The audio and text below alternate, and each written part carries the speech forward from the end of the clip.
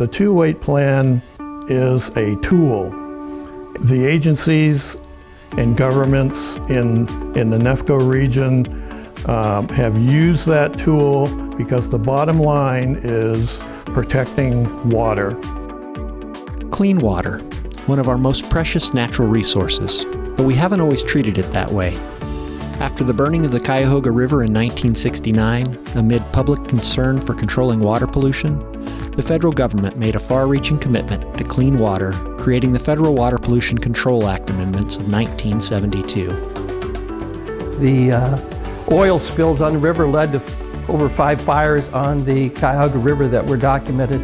And the year I graduated high school was the 5th and final fire in 1969, and led to marching on Washington. And passage of the Clean Water Act was a symbol from Northeast Ohio. Commonly known as the Clean Water Act, the amendments were enacted with the goal to restore and maintain the chemical, physical, and biological integrity of the nation's waters. Today, Section 208 of the Clean Water Act remains a major strategy in this cause. Specifically, it requires that areas with substantial water quality problems develop a management plan to control pollution on a regional or area-wide basis. Ohio has 6 area-wide agencies that maintain water quality management plans. 208 made it possible for local entities in a metropolitan area to come together and look systemically at all the different types of pollution, and to gather data that had never really been gathered. A big picture look and big picture solutions. By federal law, Ohio cannot issue discharge permits for wastewater treatment facilities that conflict with 208 water quality management plans. Beyond managing flows to publicly owned wastewater treatment works, 208 plans compile and provide information about surface water quality conditions in Ohio. They consider development trends and their implications for water quality and wastewater treatment needs. It allows for all parties on a particular discharge or a particular sewer extension or plant expansion. It provides for that public input. It provides for the occasional intergovernmental squabbles to be discussed and solutions developed. For areas without centralized wastewater treatment, 208 plans provide information about on-site wastewater treatment systems, the many types, their water quality impacts, and how to improve their management. They also describe the impacts of non-point source pollution from diffuse sources, such as stormwater runoff and stream bank erosion, as well as identifying management needs and recommended management approaches. These 208 plans have teeth. They can help enforce how they want their counties to develop.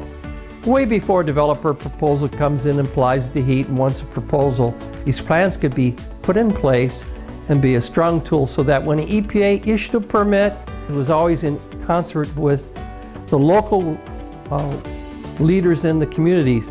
It's not Ohio EPA's watershed, it's theirs. We've been to create a culture where they valued what was special about their watersheds. Water quality management planning, mandated by the Clean Water Act, accomplished by local stakeholders, is key to restoring and protecting water resources for regional economic growth.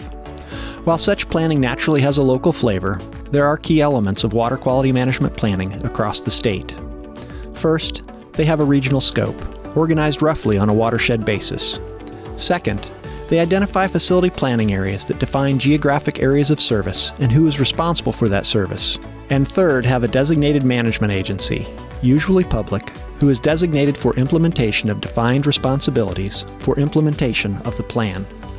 There have also been a number of ways that 208 has been used to help solve some problems that got stuck in the conventional approaches through the regulatory agencies. A regional approach to wastewater treatment planning is critical to cost-efficient water quality protection, especially in urban areas.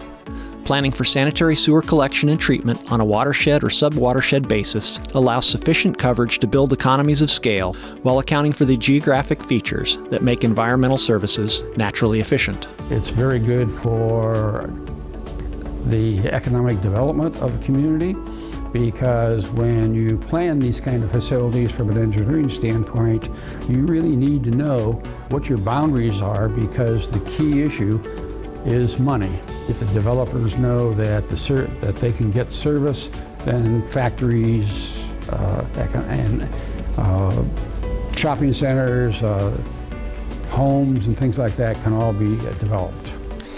One of the challenges in doing 208 planning is gathering the information you need to be able to define the needs and the problems. And one of the most eye-opening experiences I had in doing that was gathering information about sewer systems. And one of our smallest villages, which shall remain nameless, it turned out that they didn't have any mapping of their system in hard copy, digitally, nothing. What they had was literally back of the envelope drawings. Our effort made it possible for that information to be captured and used for forever. Working together with Eastgate and the Ohio EPA, and even the Trumbull County engineer, and everyone as a collaborative effort, that's been invaluable. I've had people with experience giving me direction, and it's been a huge help. Like I said, I've been working on this for 2.5 years, and this will be the third round of going after funding, and it seems like we have really gained some momentum here, because everyone is on board, everyone is supportive, and everybody's willing to work together. So those contacts and that help with direction has been invaluable. Everyone's been willing to take time and work with me, towards this goal. Working together and doing what we do best at Eastgate, which is bringing all the different funding players to the table and having that one-on-one conversation and finding out what we did, what we could do, and how we're going to achieve that. So we worked with Mayor McIntosh, with Ed Davis, myself, and the Ohio EPA, USDA, RCAP, and several other funding sources. And we called in the health department and the sanitary engineer's office to kind of make a checklist of what we know, what funding avenues we couldn't go towards, and what funding avenues were the best. And that's how we came to the conclusion of going after Ohio EPA funding to make this a reality. What we also do best, and that's get the wheels in motion for the project, as well as on Eastgate's end, getting things ready so that when sanitary sewer does come to fruition within the village, we're able to make sure that the Ohio EPA has all the documentation from an area-wide standpoint for the project. Ohio EPA wants to mirror the decisions of the locals as much as possible, and the 208 plan is a key step in their consideration of their permits, and helps to reinforce that. 208 is like our whole, basic guiding framework to determine where we're at, where we'd like to be, and how we get there.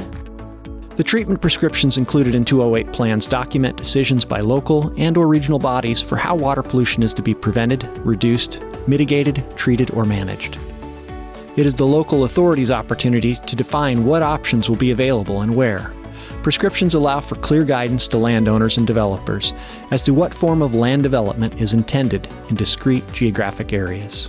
The planning, it's so crucial. The 208 is so crucial to looking at the county and thinking, okay, this is where we are, but where are we going to be in 5 years? Where are we going to be in 10 years? And this stuff has to coordinate. Regular communication between communities, developers, Ohio EPA, and area-wide agencies ensures good planning and development. It also helps to ensure that permits to install are consistent with the terms and prescriptions of the Water Quality Management Plan. It's very important we often have some discussions and needs for looking at runoff and point source pollution and different things like that the 208 is a facilitator of those discussions. Incredibly important to look at not only economic development planning, but environmental planning. I mean, in my mind, the 208 kind of bridges that divide, because we need this for our water and sewer infrastructure, but at the same time, we have to place a greater priority and standards on our environment. So, I think they blend together well, and they're both equally important in that sense. Ohio and its local communities continue to face growing environmental planning challenges as we move toward more sustainable and resilient communities. With 47 years of 208 planning proving successful results, Ohio's metropolitan regions continue to rely on this community-driven, comprehensive, science-based approach to provide a framework for informing sound decision-making at both state and local levels. I think we now have a working system that local governments buy into and recognize the benefit of regional service.